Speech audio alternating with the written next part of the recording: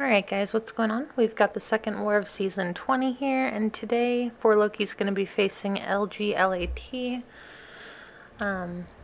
Legion Latina. So I'm going to go ahead and show their map. This is going to be a super short war for me. I have 3 fights and then I get to like clean up a fight.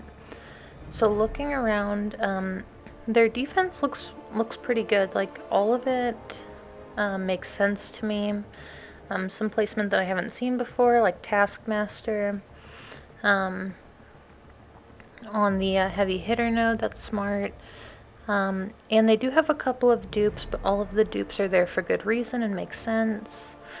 So like, yeah, looks good to me.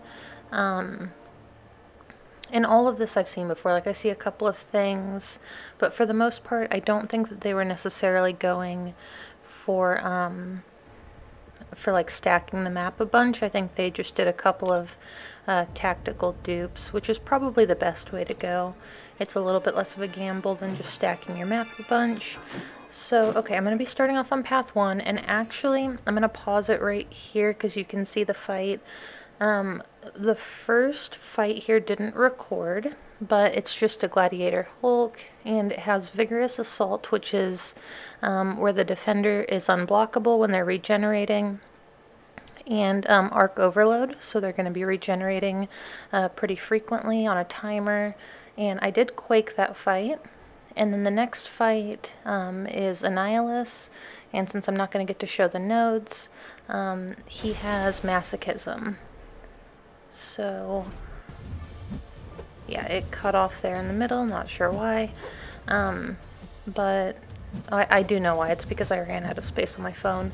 So this Annihilus, like I said, it has Masochism, so sometimes the stuns won't stick if I don't have a concussion on him when the stun's coming, but it's not a huge deal. This is a pretty straightforward fight, and yeah, this should be the last fight that I'm using Quake for.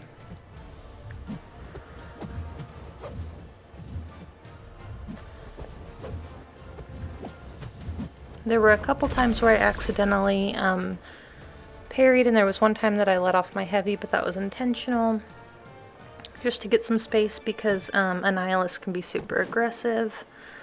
So here I'm just going to scoot up, and I'm going to be on path 3 in section 2. And this is the node with that, again, I'm not going to try to pronounce it, but basically whenever the defender has an armor and you attack them, you're going to get a bleed on yourself. But you'll see here, Iron Man Infinity War, I'm not sure how great this placement is because his armors are passive. So me hitting him is never going to remove an armor, and it's never going to apply a bleed to me. And he's also not a stubborn defender, he's not defensive. So this is just going to be a really straightforward, literally nothing to it, Iron Man Infinity War fight with Omega Red. So the strategy here is to just block as much as possible, bait out heavies, and counter with your own heavy. And I'll do that a lot against Iron Man Infinity War, where I will hit into his block if I get the opportunity, and a lot of times he'll counter with a light attack and I can parry him. So it worked out there. It doesn't always work out, but it usually does. Now he's in his last 15%, so he's going to be passively gaining power. And yeah, that's pretty much it. Fight's over. So super, super easy. And then you'll see here in a second there was a little bit of confusion about who was going to take the boss. So there's a Thing boss, and then there's a Korrigan Stunning Reflection here. And originally it was assigned to somebody else, and then it was assigned to me, and then it was reassigned to the original person. And I actually got to go in and clean up this Thing boss. You can see that he's already pretty much dead. He's at like 21%. It's a rank 3 6-star. But I think that it's relatively low sig, so there's only 80,000 health left on this Thing boss. I'm just going to go in, gonna bait out a heavy attack, counter with my own heavy, and yeah, that's pretty much it. You'll see how fast 80,000 health goes away when you're using a 6-star rank 3 Omega Red.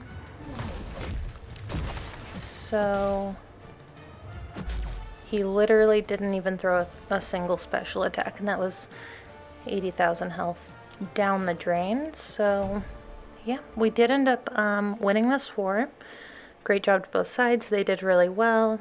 Again, I think that with the soft reset of the war ratings, some people got really favorable matchups last season, and we really didn't. We were pretty evenly matched for the most part last season, with a couple of exceptions.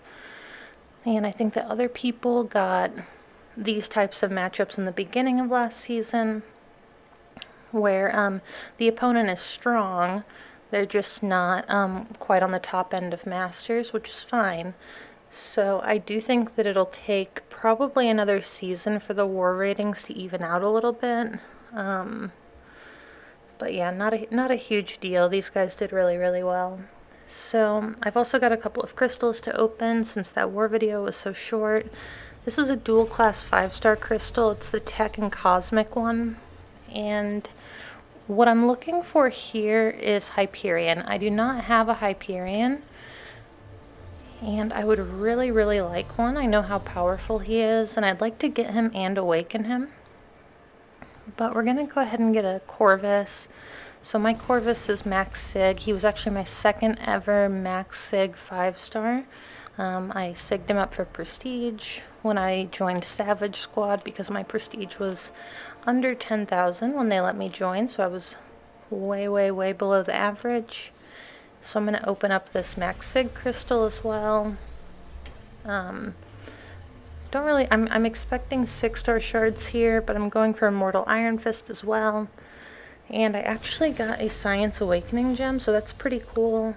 If you saw my Abyss video, I did just use one on Human Torch, so now I have that back, and I have 2 again. So this is going to be the Mutant and Skill Crystal.